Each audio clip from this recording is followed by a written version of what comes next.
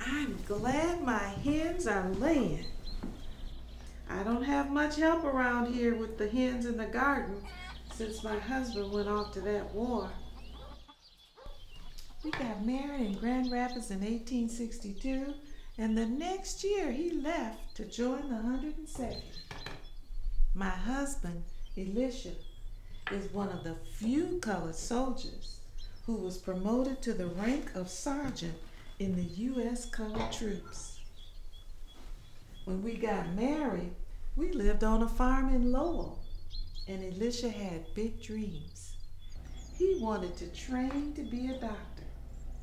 Maybe it was that injury to his hand when he was working in that sawmill in Lowell that made him want to leave farming and train to be a doctor. I thought it was a bad idea because farming was all I knew. I didn't know about anything else. But he couldn't really do much farm work with his hand so bad. But that thumb wasn't amputated after that sawmill accident. It got amputated in the Army. The letter that he sent me, let's see, it was February 1864, and I keep that letter with me. I think I have it right here in my pocket. This is what he said. I was detailed to go into the city of Detroit to obtain supplies for my regiment about the hour of 7 p.m. On my return to the regiment, I was set upon and shot by 2 Irish rogues. The thumb of my right hand broke at the main joint of my thumb, but I made it back to camp, and the wound was dressed by Dr. Wesley Vincent. After that, I thought my Elisha was going to come home, but I should have known better. He wasn't going to come home until those boys gave those wicked old slaveholders a taste of their own medicine. I think all the other soldiers looked up to Elisha because he could read and write. And of course, because he had some ranking too. Not many colored soldiers moved up the Army ranks and earned stripes like Elisha did. And Elisha said that most of the soldiers in his regiment were runaways from slavery, and most of them could not even read or write because they had not been to school. Elisha told me about his own mother and father. They were born into slavery, so he couldn't wait to join the Union Army to help free all those poor people left down south in slavery. Elisha was lucky though. After his father got his freedom, he paid $500 and bought his wife's freedom. They were living in Morrow County, Ohio, and the Quakers let Elisha go to their school. You know, I can remember my own days in slavery.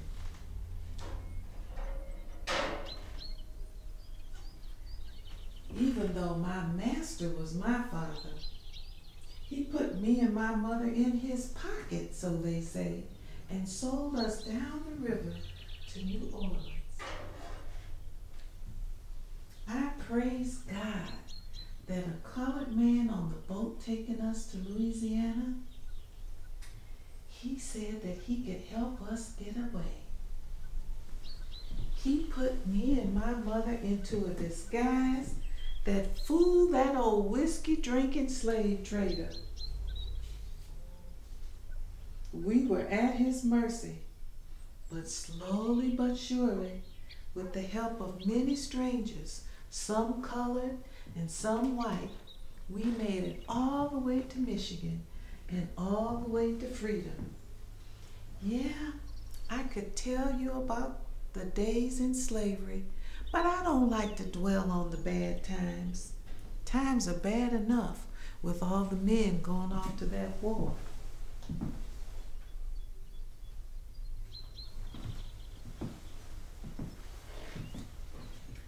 Can you believe it? Elisha was wounded 3 times in the same hand. The next letter that he sent me said, I was struck by a gunshot in the thumb at the Battle of Honey Hill in South Carolina in November of 1864. The company was charging on one of the enemy's batteries. That bullet passed through the lower portion of my thumb and struck my gun.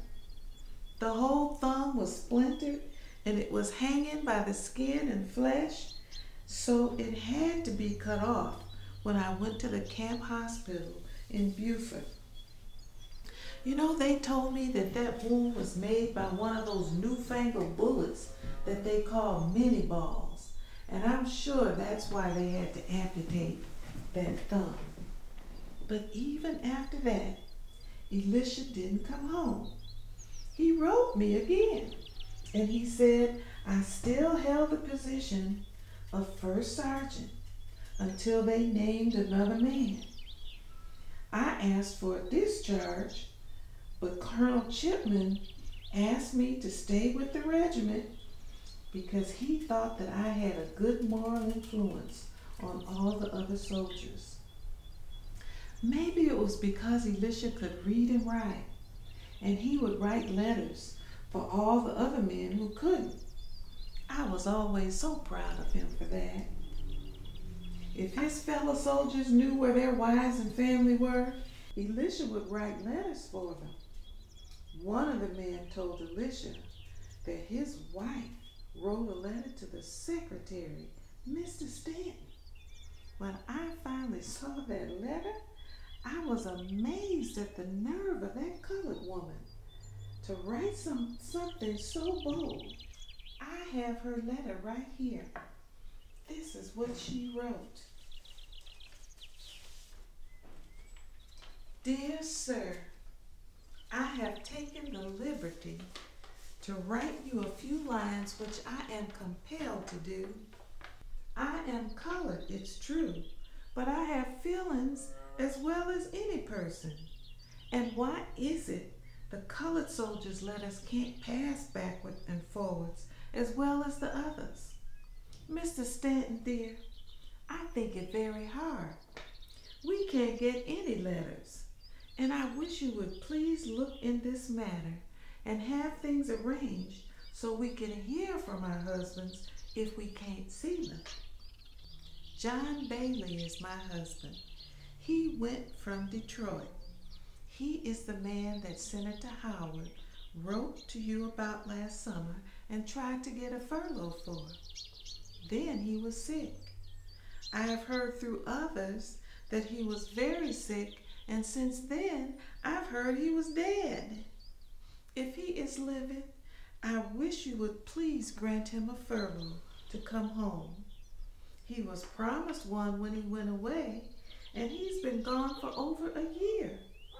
And I do wish you would be so kind as to let him come home if he is living.